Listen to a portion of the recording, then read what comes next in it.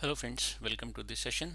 In today's session we will see how you can access your private applications which you have deployed in AWS Fargate containers using API Gateway PrivateLink. So for this we will follow this setup. If you see here, we will have a VPC, we will have public subnets in that VPC, we will provision net gateway in those public subnet, and we'll create private subnets, the network load balancer which we'll create in private subnet, the containers we'll deploy in the private subnet, and the containers will access ECR to download its image using net gateway. Then we'll create AWS PrivateLink and we will configure API gateway so that user can access your container through API gateway.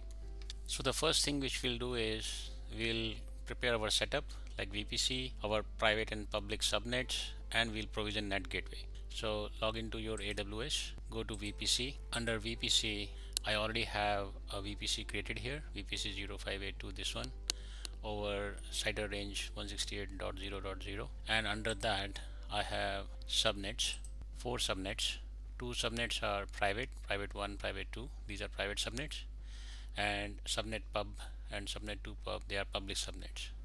If you click on these private subnets in the route table, it allows connections only from within VPC and private 2 also, whereas in public subnet we have internet gateway attached, so both the public subnet can communicate with internet.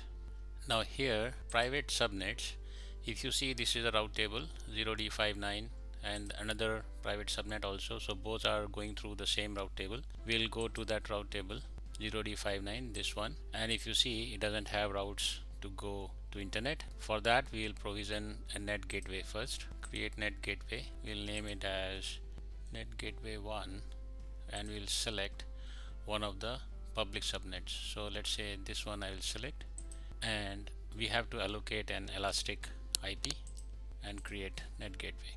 It takes little time to provision net gateway. Now it is ready and available, and you can see elastic IP is attached to it. It has got its own private IP as well. Now we will go back to route tables and we will create routes in private subnet to go through this net gateway.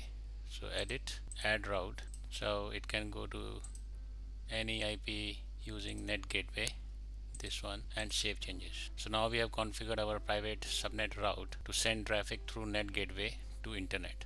Now for our setup, we have VPC, public subnets, private subnets, and net gateway. So we'll provision our ECS Fargate container, we'll deploy that. Let's go to ECS, and I'm assuming here that you already have your container uploaded in ECR, where it will be downloaded and run in ECS cluster. First thing we'll do is create task definition, create new task definition, Fargate, next step, and here we'll provide details.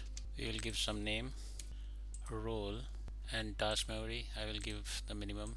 We'll add container details, container name, and image. So this will be the ECR URL. There should not be any space in the name, and this is my ECR's link from where image will be downloaded. Port mapping, it will be 8080 for my container. Then command to health check, paste this command, so it will look for health at 8080.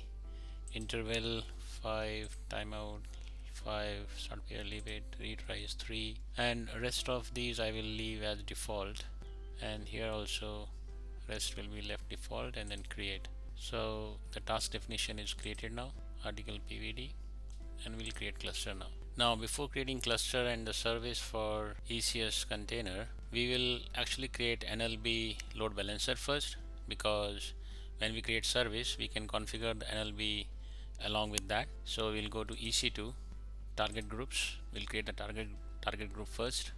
We'll select IP addresses, target group, I will name it as NLB private group. It will send communication on 8080. Select the VPC.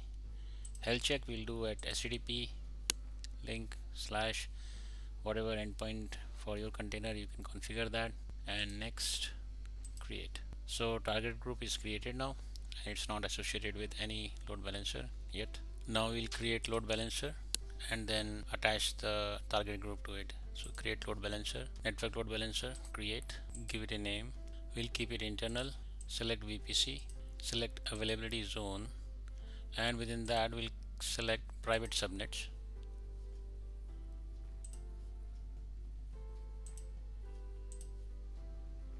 Now listener 8080 again, so the traffic will flow on 8080 port, and we'll select our target group and create load balancer. This will take little time to provision the load balancer. Okay, it took some time to provision network load balancer, but it is now active and up. So we can go to ECS and create our service cluster, create cluster, select network only, give it a name. I will not create VPC because I already have VPC and subnets. View cluster, status is active, so we'll create a service in it now. Fargate, operating system Linux, task definition, so we have created this one, article PVT, and service name will be something, article SVC, that's what I am giving. Number of tasks 1, rest I will leave default here. Next step, cluster VPC, select the VPC subnets because I want to keep them in private subnets, so I will select private subnets here. Security group to attach to the containers, I already have an existing security group which will allow traffic from within the VPC. Save, health check, and under load balancer type I will select network load balancer. It automatically shows the load balancer which we created, and container name port is already there, so we'll add to the load balancer. Production listener port, we'll select the one which is there. Target group name is already selected. Health check path, it should show the endpoint which is exposed for your container health. For me it is slash. Next step, next, you can review your changes and then create service. View service, it will take few minutes to start the task. I will pause and will connect again. It is provisioning the task now.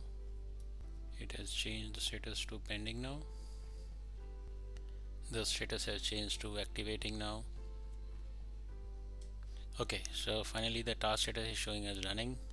If I click inside task, the health status is also healthy.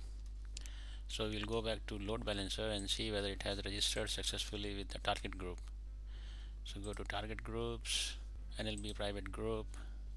So it is still showing healthy 0, and it has started the health status. If you see here, it'll take few seconds, maybe sometime few minutes to register with the target group. Okay, it took more than couple of minutes to get the health status. Now it is healthy and the container is connected to load balancer. We have our VPC, our network load balancer, our containers all ready.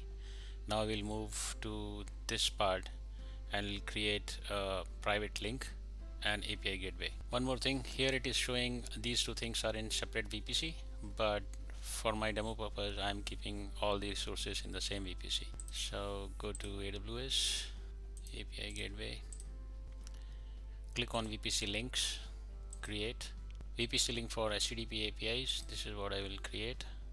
Home, give some name, choose VPC, and here in the subnets, so make sure you choose private subnets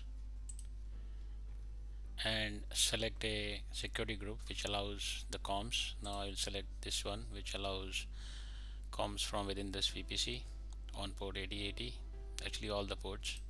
Create, and this VPC link is created. Now we'll create API, HTTP API build, give it a name and review and create. So API is created. We'll add routes, create, we'll add a get route for home. We'll create some more routes, another get route for my endpoint articles. We'll create another post route for article, and we'll create one delete route for article. We will just edit this delete route. It should be slash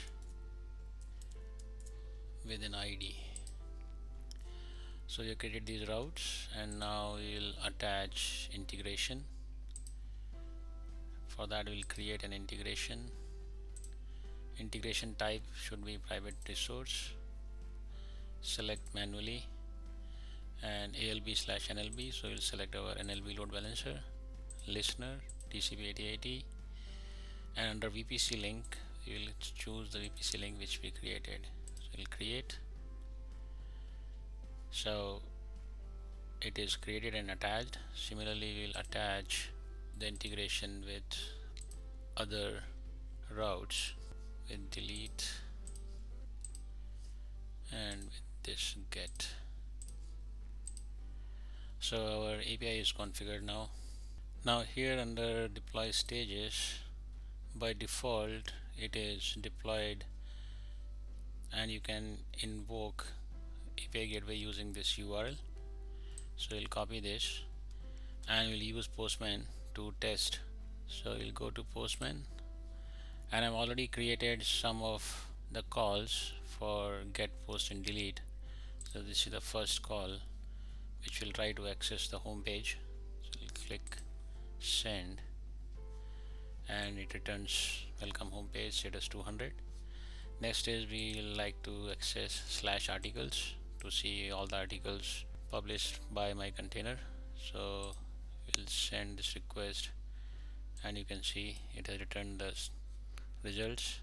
We can try to create a new article where I will provide body something like this. I can change it to say 4